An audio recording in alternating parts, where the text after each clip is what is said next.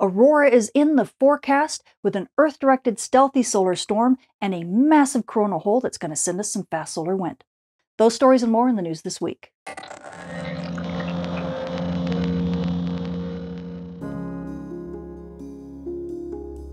If you want to learn how weather from our star causes impacts at the Earth that shape the future of our world, join Professors Dr. Jenny Meehan, Michael Cook, and myself as we guide you through a space weather certificate program like no other.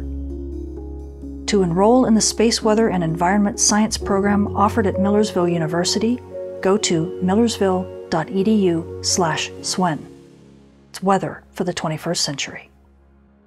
This forecast also sponsored in part by CW Ops.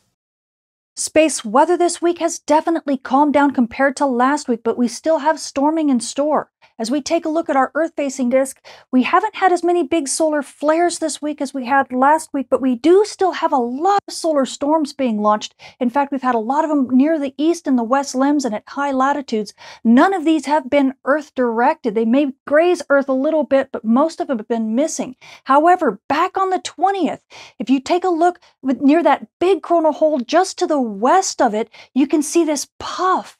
Well, that, believe it or not, is a stealthy solar storm. It is Earth-directed. However, it's been extremely hard to see this in coronagraphs. In fact, when we take a look at the coronagraphs, you can see all these kind of partial halos everywhere. But look inside this one halo right about 5 o'clock. You can see that outline there. That is the Earth-directed solar storm that is a halo. Sadly, with all of this mess and jumble, none of the agencies got it, so we don't have a solar storm model. However, looking at the speed of this structure, it looks like this thing's going to hit maybe late on the 23rd or into the 24th, and it's going to not be a big impact. However, with all of these other solar storms that are being launched and that fast solar wind from this big coronal hole that's going to be rotating in through the Earth strike zone, we could start seeing storming around the 24th into the 25th and possibly into the 26th with some of these other grazing solar storms that we've been seeing before things calm down. So Aurora photographers, if you're at high latitudes, you definitely could get a show. Aurora photographers at mid-latitudes, well, it's kind of a touch and go to see whether or not we could, but things might dip into mid-latitudes for a little while. Meanwhile, most eyes have been on regions 32, 56, and 57. These are the regions that back on the sun's far side launched that huge, almost Carrington-class solar storm and had that big radiation storm, and it got everybody so scared. But don't worry about it. And now that these regions have rotated Earthside, we take a look, they're hardly even big flare players anymore. So we can finally exhale. Don't worry about it. There is no kill shot. Please don't say that anymore, because everything is absolutely fine and we don't have to worry about things. We are going to be watching for other regions that are going to rotate into Earth view, but things right now are still pretty good. Now, as we take a look at our far-sighted sun, this is stereo A and it's looking at the sun just a tiny bit from the side. You can see that massive coronal hole. That's the same one that's going to be giving us some fast solar wind here in the next couple days.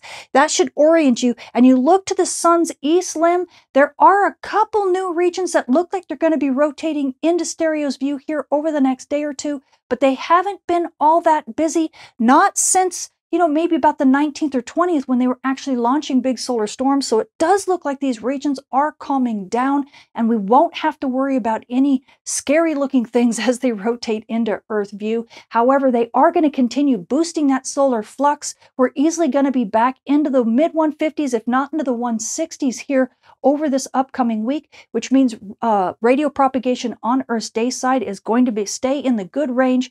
And it doesn't look necessarily right now that we're going to have any big risk for radio blackouts. So who knows, maybe over this next week, the bands are going to stay pretty good and pretty quiet. And GPS operators, as long as you stay away from Aurora, you're going to be in great shape. Switching to our moon, we are now passing through the new moon phase on our way to a first quarter. And by the 26th, the moon will only be about 25% illuminated. So you night sky watchers, now is a perfect chance to catch those dim objects in the sky. Switching to our solar storm conditions and aurora possibilities over the coming week, we do have that Earth-directed stealthy solar storm that's on its way to Earth and that's going to be followed by some fast solar wind from that massive coronal hole that's going to be rotating in through the Earth's strike zone. And this could make for a very interesting weekend. In fact, at high latitudes, NOAA is expecting major storm conditions. In fact, we have up to about an 85% chance of a major to a strong storm as we roll into Friday and in through the weekend. And this could easily last through the weekend and possibly into the early next week before things finally begin to calm down.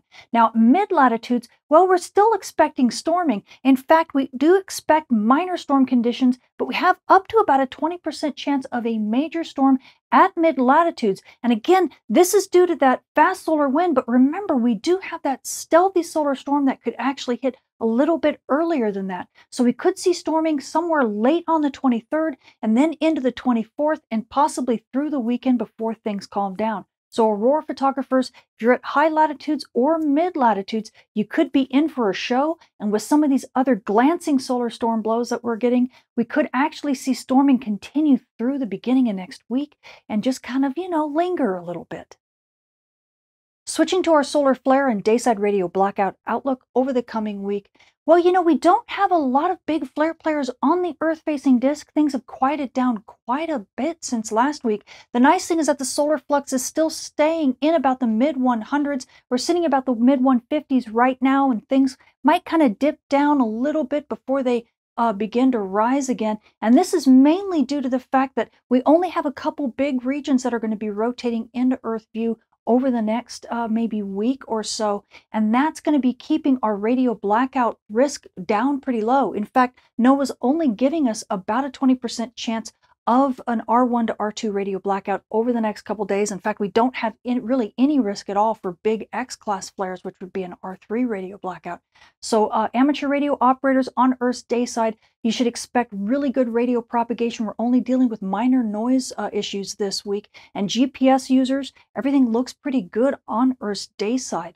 And now as we switch to the radiation storm and polar aviation outlook over the coming week, well, we are still dealing with the lingering effects of that radiation storm from last week. Now, luckily, we're sitting well below the S1 radiation storm level, but we are still elevated, and that is keeping us in the D2 minor range, and will likely do that over the next couple days before things finally get back to completely quiet conditions.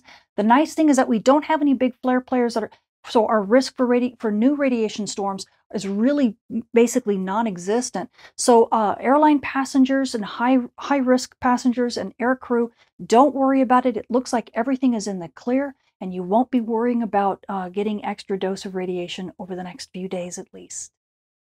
So the space weather this week is reasonably exciting. We do have an Earth-directed stealthy solar storm that could be hitting us late on the 23rd and into the 24th, and that's going to be followed very quickly by some fast solar wind from that massive coronal hole that's going to be rotating in through the Earth strike zone. This means that aurora photographers, if you're at high latitude, you're definitely going to get a show over the next few days. But if you're aurora photographers at mid-latitudes, well, things are a little bit dicier. You're likely going to get a show when that fast solar wind hits, but that stealthy solar storm may kick off the fun a little bit early. So definitely stay kind of attuned to things right around the 24th, because that's where things could slowly begin to ramp up. Now, amateur radio operators and emergency responders, well, propagation is looking pretty good for you on Earth's dayside. We don't have any risk for big radio blackouts, and that should make you quite happy, but we do have the chance for that solar storming on Earth's night side. So just be aware you could have issues over the next couple days, and you're just going to have to wait for things to calm down. And now GPS users, well, again, radio blackouts are not really a big issue for you on Earth's dayside. But when that storming begins to start, the areas near dawn and near dusk can be a bit dicey, and also anywhere near Aurora, that could cause problems for your GPS reception. And if you are a drone pilot, remember to calibrate your magnetometers often, because that can also be an issue during solar storms. I'm Tamitha, the Space Weather Woman. Thank you for watching.